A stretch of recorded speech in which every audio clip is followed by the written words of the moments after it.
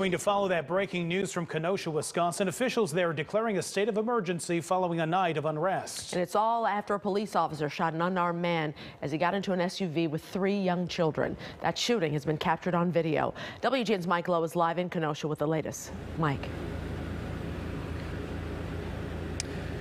Micah and Sean, good evening to both of you. After a night of unrest that saw property being vandalized and some municipal vehicles being set on fire, we've had another very tense day here in Kenosha after an unarmed man was shot. Of course, that video of him being shot was shared widely on the internet and on social media.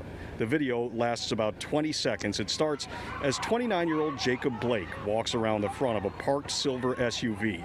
Police officers are following him with their guns drawn, and once Blake opens the door, officers fire at least 7 shots toward Blake's back.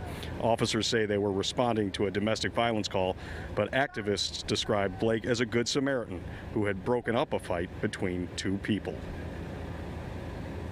The corner of 40th Street and 28th Avenue in Kenosha is the center of an ongoing national discussion about race and policing.